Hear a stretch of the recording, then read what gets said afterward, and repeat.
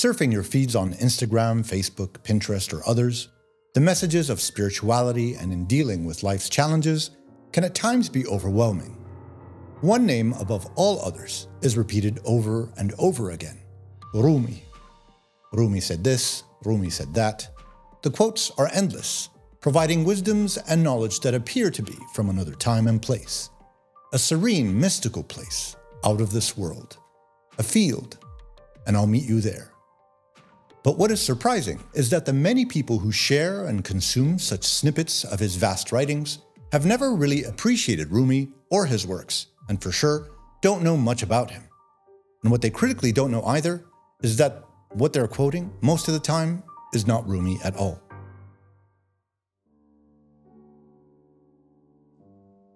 Jalaluddin Muhammad Rumi was a Persian Islamic scholar born in 1207 in Balkh in present-day Afghanistan. Rumi would go on to follow in his father's footsteps and himself become a Sufi Muslim theologian and jurist. 21 years later, Rumi would settle in Konya in present-day Turkey while becoming an Islamic teacher and Sharia expert in a leading madrasa for the remainder of his life. In 1244, an uncoincidental encounter with the wandering dervish Shams at-Tabrizi, a Sufi scholar and poet, would propel Rumi into a relationship and journey of enlightenment. With Shams almost 20 years his senior and his spiritual guide, Rumi would discover his true essence of Sufism that was based on the deepest devotions, through finding oneness with the divine, while also finding the most powerful version of Platonic love for his mentor Shams. Shams would mysteriously disappear in 1248, and with his sudden departure came Rumi's bereavement. Such a yearning and longing for his missing friend would see Rumi's poetry take form, echoing the tremendous and tragic loss through an outpouring of lyrical expressions and poems called the Diwan Shams at-Tabrizi, that would subsequently be followed by his masterpiece, the Mathnawi Ma'nawi, a 6-volume Persian Muslim spiritual text in poem form that would be regarded as one of the most important and influential in Sufi Islam. When I stated earlier that what was being quoted in today's post-frenzy world wasn't exactly the words of Rumi, I was being very literate. Rumi in today's world is vastly misrepresented, not in only what he wrote though, but also in who he was. You see, the West adores and applauds Rumi, but strictly as the mystical poet, and separates his existence entirely from that of being a committed Muslim and religious scholar, whose thoughts, words, and expressions were strictly founded and inspired by the Quran, the Prophet, and Sharia, the Islamic law. To significant parts of the East, on the other hand, and mainly Wahhabist and Salafist Sunni conservative branches of Islam, Rumi is outside of Islam. Rumi is considered a heretic whose Sufi mysticism was an unacceptable path away from the righteous way and orthodoxy of the faith and its Sharia. Rumi is accused of putting himself and his writings along the same levels of the divine, as well as that of the Word of God, the Quran, and such statements were and are considered, till today, as sinful dissent. From an observer's perspective, it is greatly intriguing to see how the mysticism of one man attracted so many to his beliefs and words, while the same mysticism drove a powerful, emotional, and excommunicating wedge between him and a large contingent of Muslims. Let's talk about how the West perceives Rumi, and to do that we have to go back to the end of the Victorian Age and the beginnings of colonialist expansions, and namely what became known as the Orientalist period. With the introduction of Arab and Muslim culture into Europe, and more specifically that of the written word, which at the time was mainly either religious discourse or poetry, the West began to uncouple the highly attractive mystical poetry from its Islamic roots. The experts of religion and translation of the time could not reconcile their ideas or themselves about a desert religion with its unusual moral and legal codes. The explanation they settled on was that these people are mystical not because of Islam, but in spite of it. In the case of Rumi's poetry and writings, intentional mistranslations and omissions began the gradual corruption process in the early 19th century that culminated in the creme de la creme of the rehashing of his works in the late 1970s and onwards by Coleman Barks, the so-called expert of Rumi translations, who doesn't speak neither Farsi nor Arabic. Nonetheless, Barks' works saw an explosion of appreciation for Rumi's misquoted words and led to Rumi becoming the most read poet in the Western Hemisphere by the early 1990s. Yet how did the West extract the Islam out of Rumi, in splitting the mystical poet from the orthodox scholar? I'm going to list some of Rumi's most famous and well-circulated quotes and how they differ in context and essence from what has been flaunted by the West. Let the beauty we love be what we do. There are hundreds of ways to kneel and kiss the ground. A serene and lovely quote, right? But in Rumi's original, the kneeling and kissing are direct references with their specific Persian terminologies for prostration postures during prayer. Muslim fundamental traditions and their context seem to vanish from the quote. In the poem Like This, the typical Western version reveals, "If anyone asks you how the perfect satisfaction of all our sexual wanting will look, lift your face and say, like this." The more correct version, when translated accurately from Farsi, would be, "Whoever asks you about the huris, show your face and say, like this." The westernized version leaves out huris altogether, the huris being the virgins promised to Muslim believers in paradise. To give the translator the benefit of the doubt, you'd think the purpose for such an omission was to remove religion from such poetry. But when you continue on within the same westernized version of the poem, references to Jesus and Joseph are retained. In some cases, it gets even worse. The quotes listed by the West are not even by Rumi, yet serve to establish the non-Muslimness of this Muslim thinker. Not Christian or Jew or Muslim, not Hindu, Buddhist, Sufi or Zen, not any religion or cultural system. I'm not from the East or the West, not out of the ocean or up from the ground, not natural or ethereal, not composed of elements at all. First of all, when looking at the quote, the first impression is that Rumi disassociates himself with all religions, and hence, he belongs to none of them.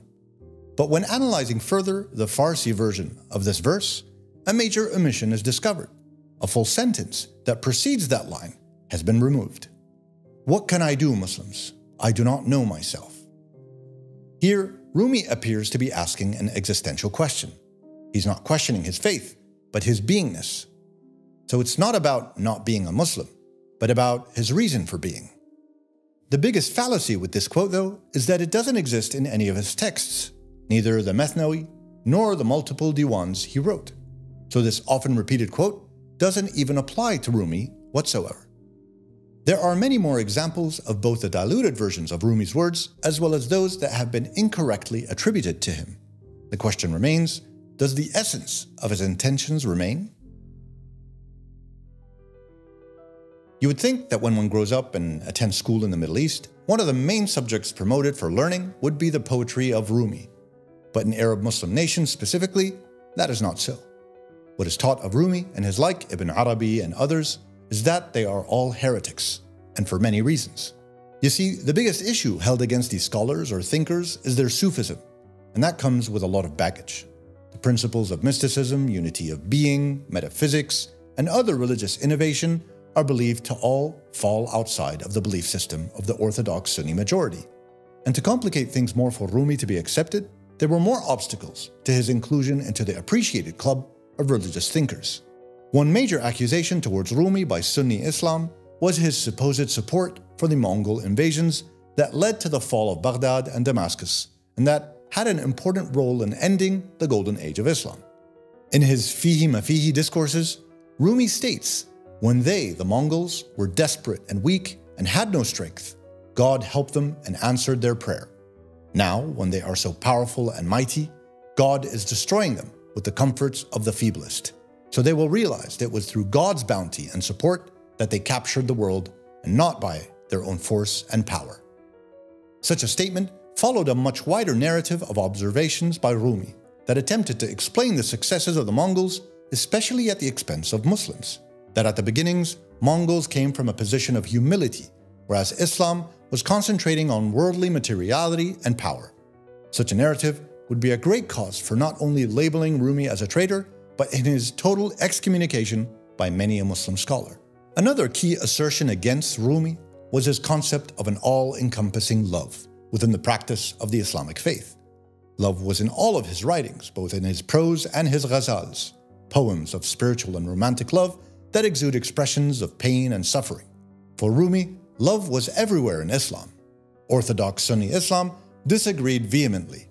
Rumi's expressions of elation, drunkenness, desires, and sexuality when revealing the extent of love as an overall driver of the faith didn't sit well with conservative Sunni Islam, as they were considered prohibited topics and certainly not subjects that could be mentioned in the same sentences that include Allah, the Prophet, the Quran, and the Sharia. Unfortunately, part of the discourse that further helped demonize Rumi was the assimilation of the original Orientalist convictions by Muslim scholars and thinkers of the 19th and 20th century.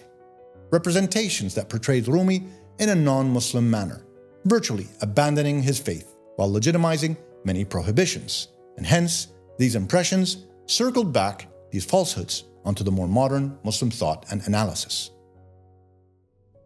Some will say that no one religion or culture has ownership of the written, be it stories, myths, doctrine, or poetry, that they are universal and belong to any and every creed and could be bastardized to each's satisfaction. In either case, Rumi definitely might have had something to say about both positions. I'll serve the Quran evermore. I'm the dirt of Muhammad's door. If one claims I said any more, both him and his words I abhor. This quatrain addresses both the West and East's conflicted positions on Rumi. It couldn't be clearer.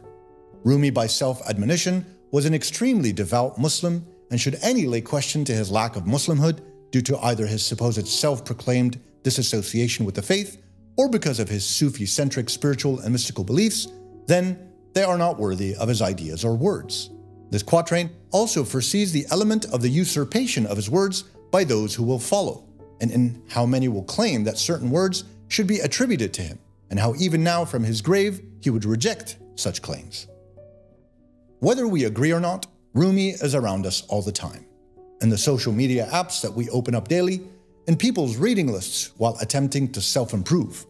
Regardless if wrongly quoted or misrepresented, his quotes still offer much contemplation and solace, comfort to people who might be struggling in dealing with loss and abandonment, and those feeling weak and helpless. So what can I say? Muslim or heretic, jurist or mystic, at the end of the day, Rumi makes people feel good.